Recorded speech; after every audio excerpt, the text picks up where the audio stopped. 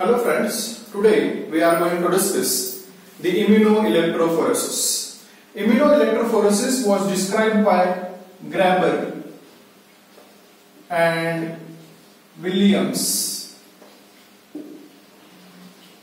in 1953 for separation and immunoanalysis of serum proteins. This particular technique involves two steps. The first step is called Agarose gel electrophoresis.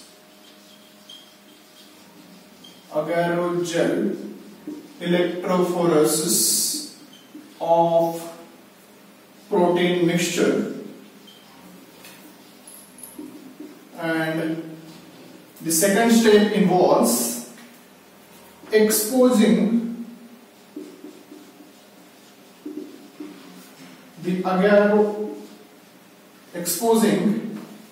electrophoresed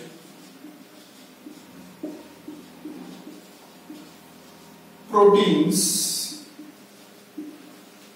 to specific antibodies.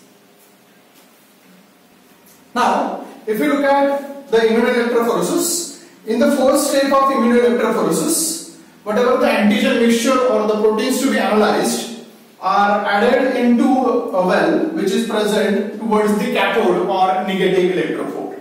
When the electrophoresis is done, this particular antigenic mixture or the proteins, they migrate towards the positively charged anode depending on their charge, shape, size and the weight. In the second process, whatever the separated antigens are there, these separated antigens, they are exposed to the antibodies, specific antibodies present in the antisera in such a way that the trough is made, and in this trough the antisera is added. Now, if this antigen and antibody, they are complementary with each other, it will result into the formation of visible, insoluble Precipitin arc.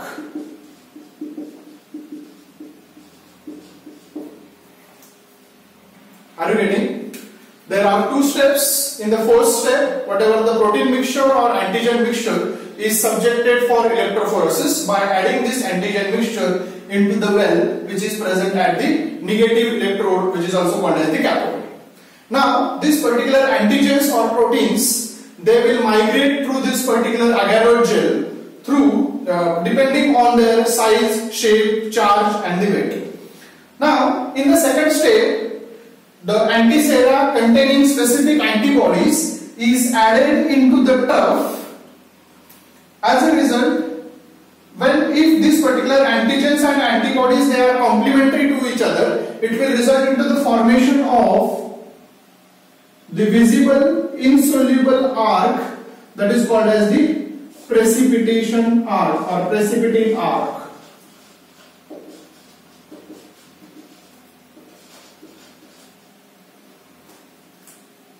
Getting? Now, this particular technique has certain advantages.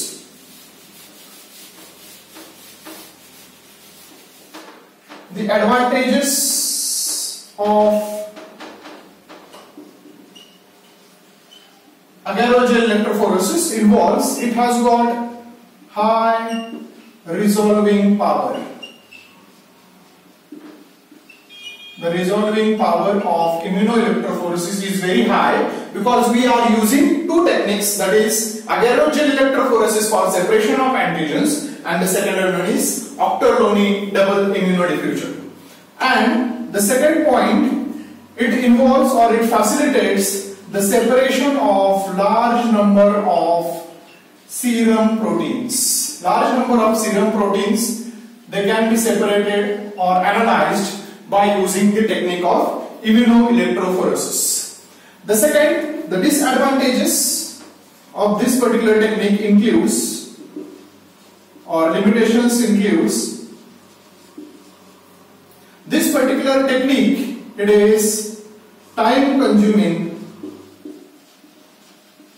because it requires on an average 48 to 72 hours for completion or to getting the result, and it is less sensitive.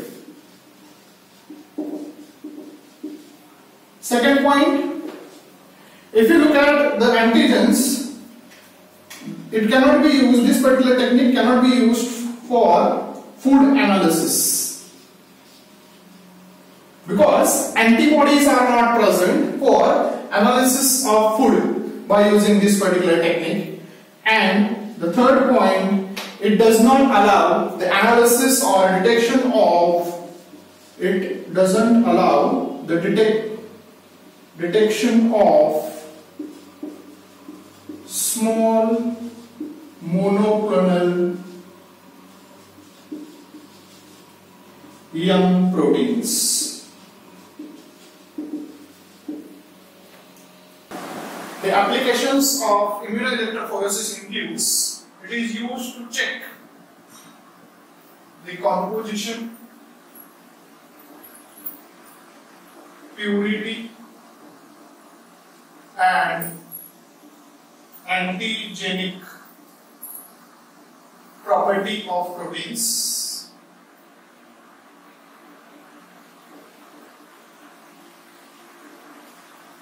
Second point, it is used to identify and approximately quantify the serum proteins. Serum proteins are approximately quantified and identified by using this particular technique. Third, it is used to detect the abnormal proteins like myeloma proteins. The immunoelectrophoresis is also used in diagnosis of monoclonal gammopathies. Like multiple myeloma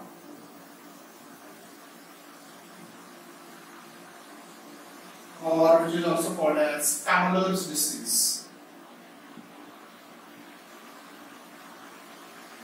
Fifth, the immunoelectrophoresis is used to monitor the purity of antigen or antigen antibody complex. It is used to check or to analyze complex antigenic proteins. 7th point, to analyze the monoclonal young proteins in the serum and monoclonal young proteins of serum and urine. And the last point, diagnosis,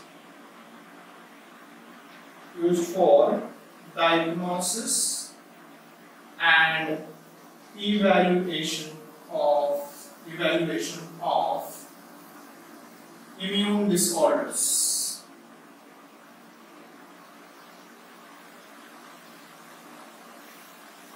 And